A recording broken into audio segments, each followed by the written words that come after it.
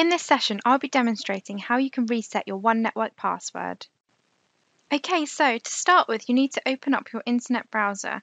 I'm using Google Chrome and type in the website URL One.Network and hit enter.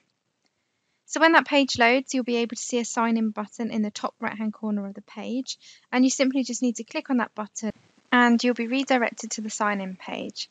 At the bottom of the sign in box, there's a forgot my password button, which I'm just going to click on. So to reset your password, you need to enter your email address associated to your One.Network account and click on Request a Password Reset. A confirmation email will be sent to your email inbox, so please check your inbox and retrieve the confirmation code.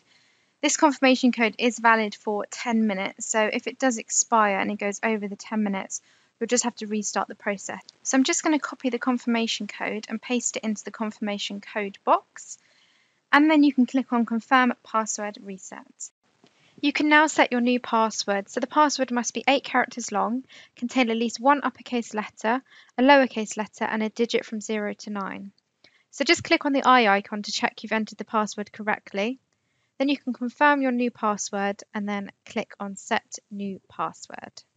So the password reset is now complete and you can now click Sign In using your new password. And that brings us to the end of the video. I do hope you found it useful. If you have any questions, please feel free to reach out to us on support@one.network and we'll get back to you with an answer to your question as soon as possible.